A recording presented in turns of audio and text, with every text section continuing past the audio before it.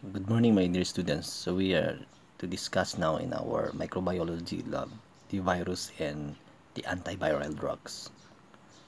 So viral disease are set to difficult to treat conditions over the years. So many different antiviral agents discovered and synthesized, and these have provided various means of treatment of viral conditions because viral disease cannot difficult to treat because they tend to infect the they tend to infect inside the cells or the host cells or human cells, and then they alter the DNA structure, and then they copy or and alter the DNA structure of the host cells, and then before they multiply outside the tissues and infect the vital organs of the humans, okay, or even animals.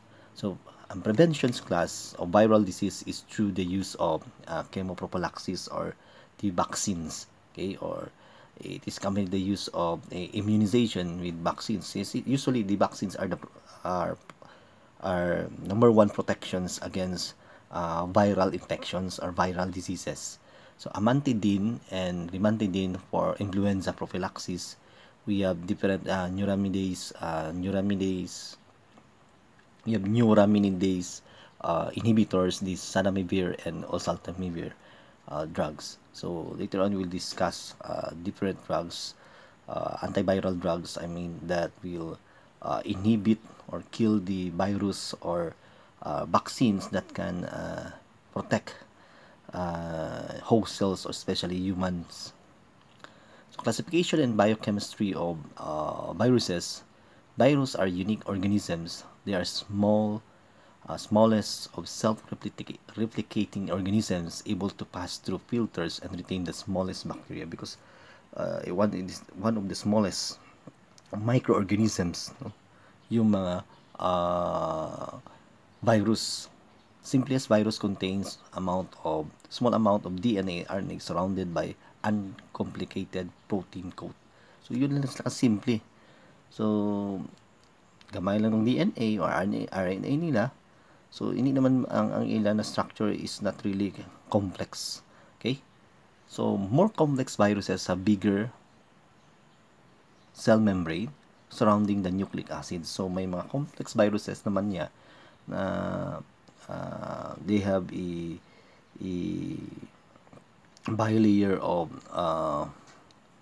membrane, okay, which protects also their genetic material. Kasi itong genetic material or nucleic acid carried by the virus, ito yung gamitin nila to multiply and infect the host cells. They replicate in living cells, so especially human cells or animal cells, which has led to many argue that viruses are not even living organisms, but they somehow exist interface of living and non-living. Mahambal sila, viruses are non-living. But take note, they are also living, they are really living organisms because DNA and RNA. Diba? They contain DNA and RNA, and then they tend to survive. Okay? Especially if they are in their host, their vector, I mean. So, example, the vector of the coronavirus is the Rhinopus species of a bat. Diba? Ito yung species of bat that are found in Wuhan that causes the coronavirus or the COVID-19. Okay? O usually ang coronavirus ano man ang isang vector niya is the Malaysian pangolins. Okay? Yung mga armadillo bala, mga anteater. Okay?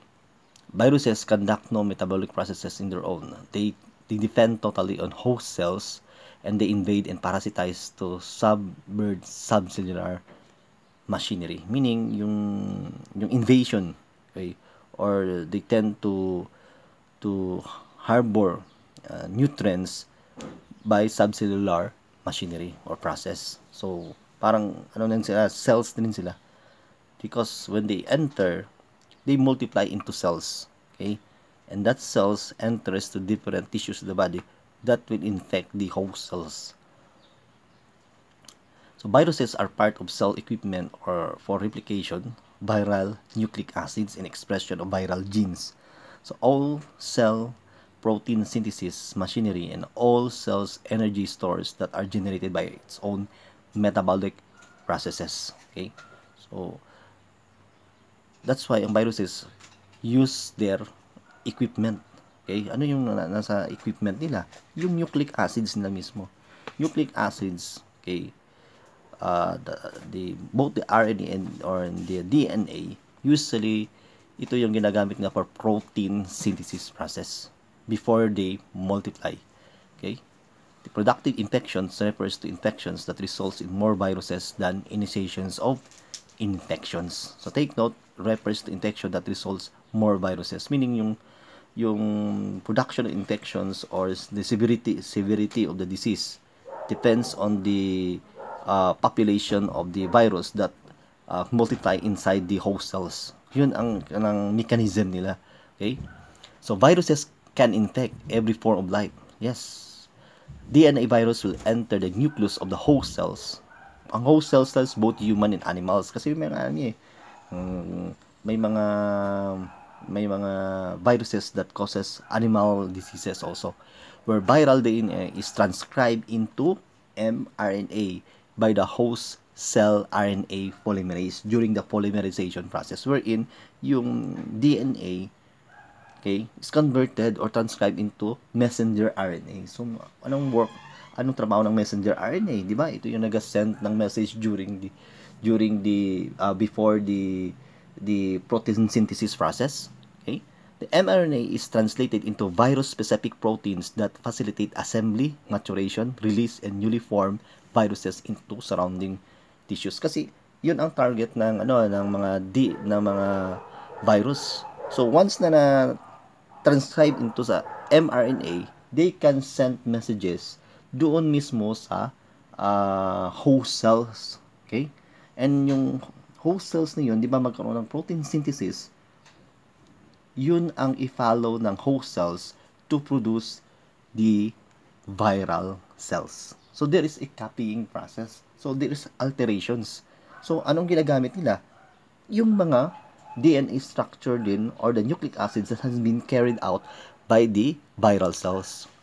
RNA virus, their replication relies on enzymes in the virus itself to synthesize mRNA. So there are like enzymes pa rin, the reverse transcription process.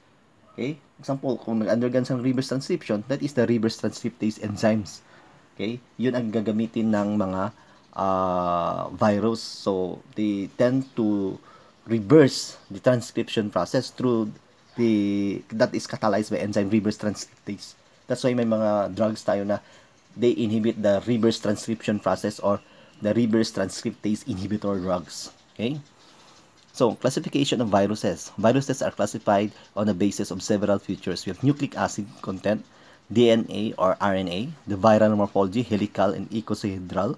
Kung helical, parang may double helical structure yan. Double helix. Icosahedral, parang tawag nito, parang triangular. Okay? And coating envelope or non-envelope. So, may mga envelope sila, the one that protects also the genetic material of the nucleic acid.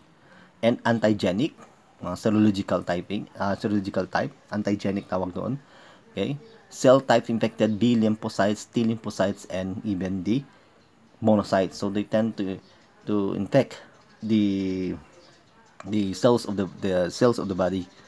So 5 types of viral symmetry. So may icosahedral, ito yung tawag na triangular type. Okay?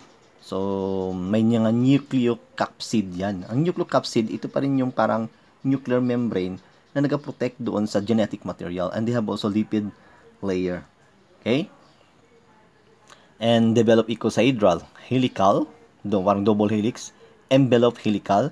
So they have the nucleocapsid. Ito yung natawag natin ng mga nucleic acid bilayer. They have the glycoprotein spikes or the peptimers. Ang peptimers, usually glycolytic spike, ito yung used for the attachment with the receptors. So we have nucleocapsid, yan tawag doon. Capsid, nucleic acid, and capsid. Okay? We have also yung tawag nato na the capsomers nila. So, ito yung subunit of protein which protects the genetic material, okay, of the mature virus. Ito yung capsid, composed of capsomeres. Ito yung protect the nucleic acid. Okay? So ito yung tawag naked virus. Ang naked virus ito, wala siyang tinatawag natin na lipid layer. Yun lang yung lipid layer or the envelope. So ang envelope class, ito yung found also in the lipid membrane layer, the one that protects the capsid, the nucleic acid. Okay? So, Baltimore classification scheme for viruses. So, si Baltimore, it is also a virologist who classified different scheme of viruses. So, single-stranded RNA viruses, we have positive sense. Okay? Usually, itong Byron RNA-like cellular RNA. So, non-envelope sila, icosahedral, the picorna viruses, polio, hepatitis, the rhinovirus, the calcivirus, itong usually nagka-cause ng cat flu in cats, plant virus relative of picornar virus. Okay? We have MS2, so non-envelope member of the family Libbiviridae. So, mga bacteriophages are viruses that infect bacteria. Take note, itong mga bacteriophages. Usually, sa MS2 man kasi, ito yung mga bacteria, ang mga viruses that infect the Escherichia coli. Okay? That's why may mga tawag nato na may mga viruses that fights also the other microorganisms known as bacteria. MS2 member of family closely related to the includes the bacteriophage F2 and R17. Ito yung mga family. Okay? So, icosahedral, parang rectangular yan na cubical. Okay? So, sa envelope class, we have icosahedral. So, Tuga viruses, the Rubella. Okay? Encephalitis or Sinbis, the genus Alpha virus. Okay? Usually, Sinbis virus, no? Ito yung nakakos sa human ng arthralgia, may mga neuropathic pain, okay? The flaviviruses, yellow fever and dengue fever, okay? So, mga dengue fever, ito yung fever na caused by the genus Aedes aegypti, no? Naka-cause ng dengue. Helical with coronavirus, itong human coronaviruses, the HCOVs, okay? Including the severe acute respiratory syndrome or SARS-CoV 2019 novel. Masama ka novel, bago siya. Actually, class, the coronavirus is coming from at least 5 families of the virus. Okay? Actually, may itong beta coronavirus, alpha coronavirus. So, based on that research, I forgot the 3. So, actually, we will discuss the one separate yung coronavirus. Kasi alam naman sa board exam, kung ano yung mga bago, usually, naglalabas yan. Okay? Coronavirus, ang Zika virus, ginagawa ganit sa board exam. So, mong coronavirus. So, we have to also discuss the detail, the replication process, possible treatment, o ano yung mga drugs na ginagamit ngayon. Okay? And possible vaccines used in treating coronavirus.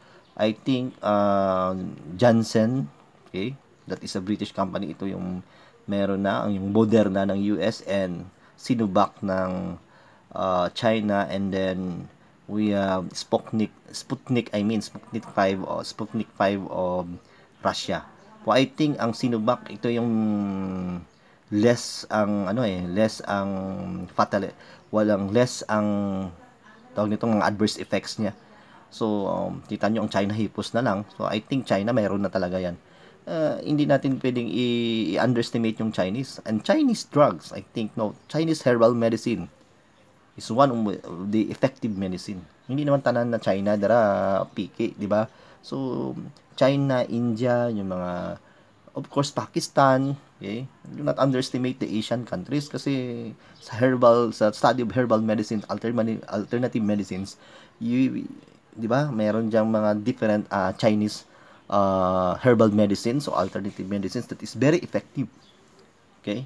Siyempre sa kadamuon sang China, sa damuon nila, may mga tuntuman, may mga maayaman na Chinese. Okay? To be fair with them. Okay? Hindi naman makita mo China, piki na, wala na, epekto ang di ba? Hindi pwede yan kasi The Chinese pharmacists, mga Chinese pharmacists are brilliant pharmacists. So, hindi mo pwedeng underestimate yung kaalamon ng mga Chinese pharmacists, ha? Okay? Nga ang utok nila, mas sobra pa yan siguro sa aton. Okay? Okay? Kisa ma-overpower pa nila ang mga Western countries. That's why minsan may naiinggit rin yung Western countries kasi alam mo naman mga ASEAN niya when it comes to medicine or especially herbal medicines, mas damo kita yan nabalaan. Okay? Coronavirus o 2019 nCoV known as SARS uh, CoV-2 or MERS-CoV gani. Actually, that is coming from the family of MERS-CoV, yung Middle East Respiratory Coronavirus Syndrome. So, lead global epidemics with high morbidity. Yung morbidity sa quality yan and mortality rate. So, actually, class, that is coming from Rhinopus, a Finnish species of bat, and then the Malaysian pangolins. Okay, yung parang mga armadillo bala, yung tawag nila armadillo. Yan ang mga vector or carrier ng ano kasi doon sa Wuhan, man China mahilig din sa mga exotic food. So siguro accidentally naka-ingest sila. Okay? Naka-harbor sila. In Indonesia class, marami din coronavirus doon. Kasi ang Malaysian mahilig din kumain ng exotic food. Okay, try to research bala kung ano mga Malaysian, mga tao lang mga Amerikano na kumpleto, may mga singkarong, tantanan na mga sapat nito ginakaon man sa mga Malaysians and sa Indonesians damo man subong coronavirus. And they think that Indonesian coronavirus is not coming from China. Very strict ang Indonesian, no? Medyo may pagka-diktador na ang ilang presidente. Pero nalutsan man sila because they are fond of eating the species of Rhinopus affinis bat. Okay? The positive sense but requires RNA to be converted to DNA, baryon-associated enzyme reverse transcriptase ang panawag doon. Okay? So, envelope retrovirus, a type of virus that use special type called reverse transcriptase to translate the genetic information into DNA. So, we have oncoviruses, human cancer. Ito yung related to human cancers.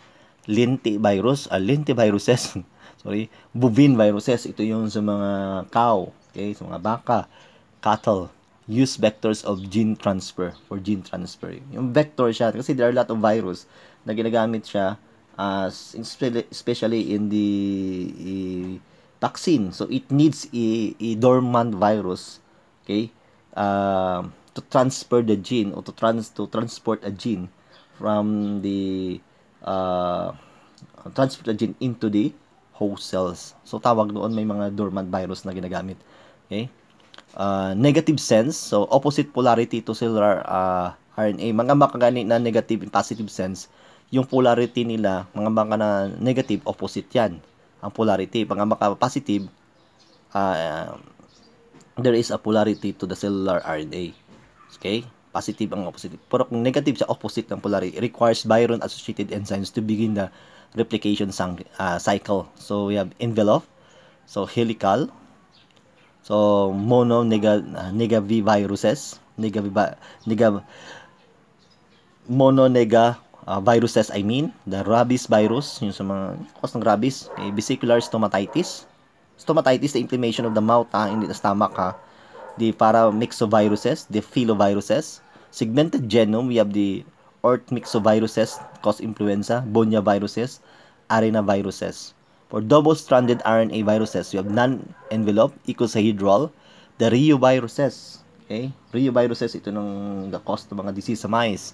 Rotaviruses, virus infects bowels, includes severe inflammation of stomachs and bowels known as gastroenteritis. Okay, single-stranded DNA viruses, non-enveloped, icosahedral, the parvoviruses, canine distemper, adeno-associated virus, the bacteriophages, X174, so yun ang mga species nila o strain. Double-stranded RNA viruses, nuclear replication process, mga nuclear replication siya, non-enveloped, icosahedral, so small circular genome, the papoviruses, SB40, okay. Polyomaviruses, papillomaviruses, ito yung sa viruses that is associated with the sexually transmitted diseases, di ba? Medium size, complex morphology, linear DNA adenovirus.